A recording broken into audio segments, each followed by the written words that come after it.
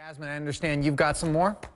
Yeah, I want to take you through the timeline. So what happened from 2 p.m. on Thursday to around 3 p.m. on Friday? I want to bring in criminal defense attorney Philip Holloway. You were also a former prosecutor in Cobb County, Philip. So what we know, the couple left around 2 p.m., like I said, from Marietta, heading to McRae, Georgia. They were supposed to show up to watch their grandkids on Friday around 3. They did not show up. And now we know that suspect that Natisha was just talking about turned himself in. So what happens now? How are they going to fill in the gap in this drive?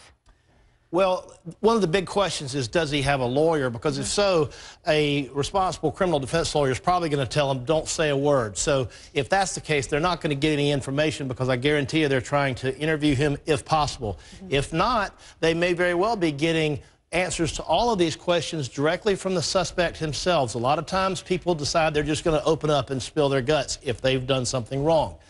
Nobody's accusing anybody of anything yet, but this couple right here just doesn't disappear off the face of the earth with no explanation, and I really believe that this guy has the explanation. And how are they tracking this couple's actions from the time that they disappeared?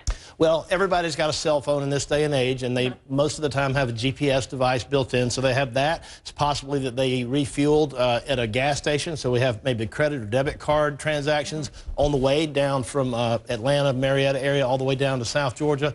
It's probable that they had to refuel by gas. We know that their phone was in contact with his phone shortly before they went missing. So he is by all means the prime suspect. And although this has not been labeled as such, Yasmin, I guarantee you it is a homicide investigation at this point. Yeah, Philip Holloway, a lot of unanswered questions. I'm sure we're going to be talking a lot about this over the next couple of days. Ali.